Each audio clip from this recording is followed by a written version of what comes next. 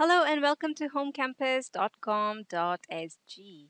In this lesson, we'll solve a problem that has got ratio, percentage, and volume of cubes and cuboids. Okay, so here's the question. It says a rectangular juice dispenser has a base area of 450 centimeters square and a height of 25 centimeters. Gale adds syrup and water in the ratio 1 to 3 to the dispenser to make a beverage. If he uses 6.75 liters of water, what percentage of the dispenser will be filled when the beverage is made? Okay, so it's quite a mouthful, but it's really not difficult at all. So here is what we have. We have a rectangular dispenser, rectangular juice dispenser, and in this dispenser, Gale is adding syrup and water in the ratio 1 to 3, which means 1 part of syrup to 3 parts of water. Okay, now if he uses 6.75 liters of water, then we have to find out what percentage of this dispenser will be filled when the beverage is made. Okay, so let's see. If he's using 1 part of syrup to 3 parts of water, then how much beverage has he made in total? Okay, so if he uses 1 part of syrup, let's say this, then he is using 3 of these units of water. Let's make that here. Okay, I'm going to color it blue because this is water. So this is the syrup. Let me write that down. This is syrup. Now we don't know how much quantity of syrup, okay? We only know 1 part of syrup to 3 parts of water. So let me make those 3 parts. 1 part of water, 2 parts of water, and 1 more, right? 3 parts of water. Okay. So 1 part of syrup to 3 parts of water, which means this over here is water. Okay. Now we know that these 3 parts of water are equal to 6.75 liters, right? This is 6.75 liters. So if this is 6.75 liters, then what can you tell about the quantity of syrup used? Well, the syrup is obviously a third of the water because there are 3 parts of water and only 1 part of syrup. So this unit over here is equal to a third of what the quantity of water is. So it's only a third of 6.75 liters. And let's see, what is that equal to? Well, that is equal to 6.75 divided by 3, right? 1/3 of 6.75 means 6.75 divided by 3. And that's equal to, let's see, that's equal to 2. And put the decimal point, bring down the 7. 3 goes into 7 twice and leaves a remainder of 1. Then you bring down the 5, and this is 2.25 liters. So a third of 6.75 liters is 2.25 liters. So that tells us that the syrup, the amount of, or the quantity of syrup used was 2.25 liters. Okay, so we know that there was 2.25 liters of syrup used and 6.75 liters of water used. Now, how do we put all that in the dispenser? Well, the dispenser has got 2.25 liters of syrup. So let's say 1 part, about this much, is equal to 2.25 liters. So let me draw that here. Let me mark that here. This is your syrup. Okay.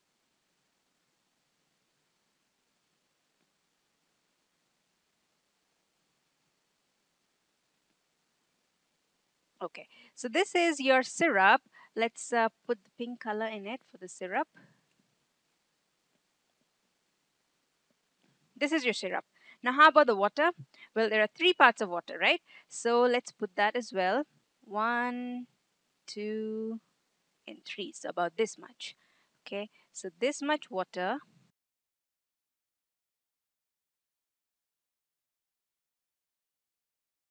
So this is your water. Now, the quantity of syrup we know is 2.25 liters. So this is, okay, let's use white. So this is 2.25 liters and this is 6.75 liters. Now altogether they would be how much? Well, altogether they would be 6.75 plus 2.25. Well, how much is that equal to? Let's see, 6.75 plus 2.25, that would be equal to 0.0016789.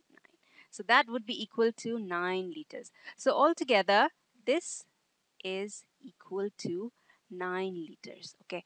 Now, what is the question? Well, the question is what percentage of the dispenser will be filled when the beverage is made? So there is 9 liters of beverage in the rectangular juice dispenser. We have to find out what percentage of the whole capacity of the rectangular dispenser is 9 liters. That's really what it is. Okay, now how do we do that? Let's see what information we've got about the dispenser. So we know that the dispenser has a base area of 450 centimeters square, which means that the product of its length, okay, the longer side is the length, and the breadth, the shorter side. So the product of the length and the breadth is the base area, right? So the base area is, let me make some room here.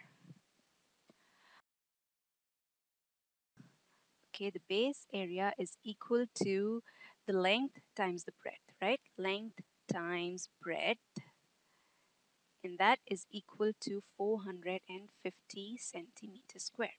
Okay, what's the next piece of information we have? Well, the next piece of information is that the height of the dispenser is 25 centimeters.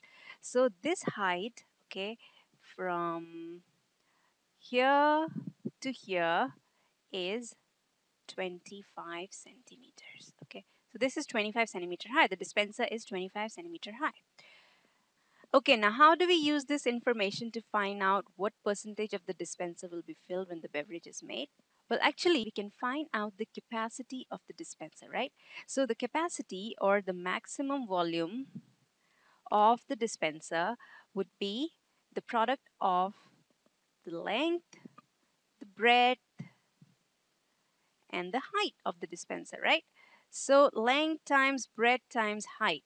What is that? Well, length times breadth we know is 450 centimeters square. So we put that down, 450 centimeters square, and the height is given to us, it's equal to 25 centimeters. So this is 25 centimeters.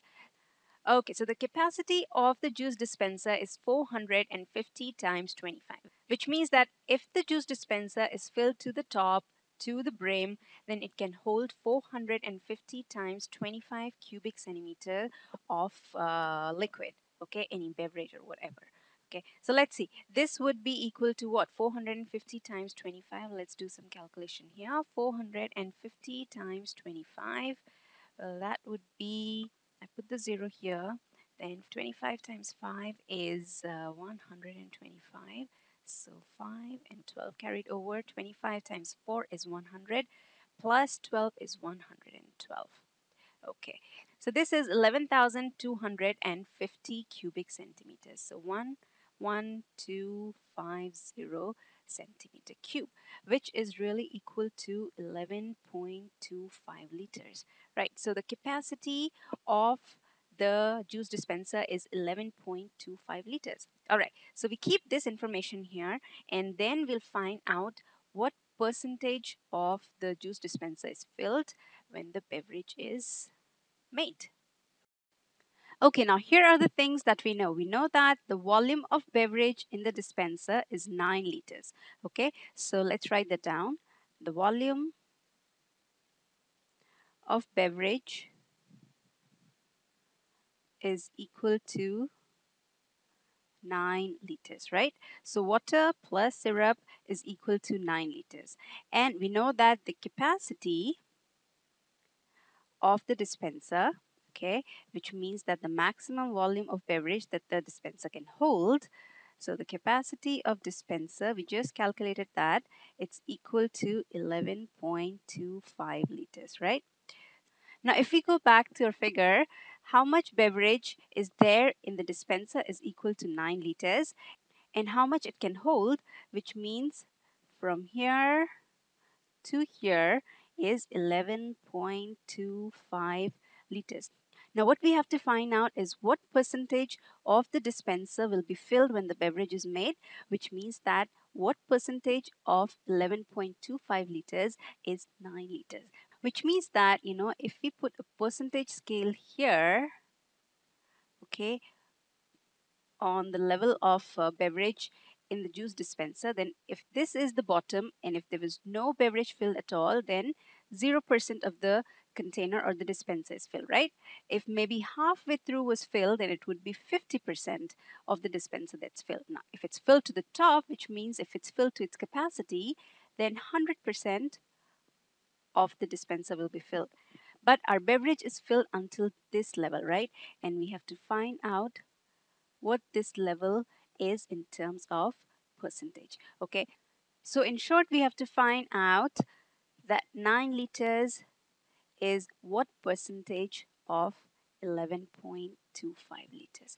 Okay, and the formula for that we know would be the volume of beverage that's in the container, okay, or in the dispenser, over the maximum volume that it can hold, which is the capacity of the dispenser, times 100%. So let's calculate that. What's that equal to? So just to make our calculations quick, I'm going to use a calculator here. Okay, so 9 divided by 11.25 times 100%. Well, that is equal to 80%. So that means that when the beverage is filled into the dispenser, 80% of the dispenser will be filled. So this question mark over here is equal to 80%, and that is the answer to your question. What percentage of the dispenser will be filled when the beverage is made? Well, 80% of the dispenser will be filled when the beverage is made. Okay, that brings us to the end of this lesson, which I hope you understood. And now please do go solve similar word problems so you know how to solve such problems. And as usual, visit www.homecampus.com.sg for practice problems and tests. Okay, this is M signing off for now. Bye bye.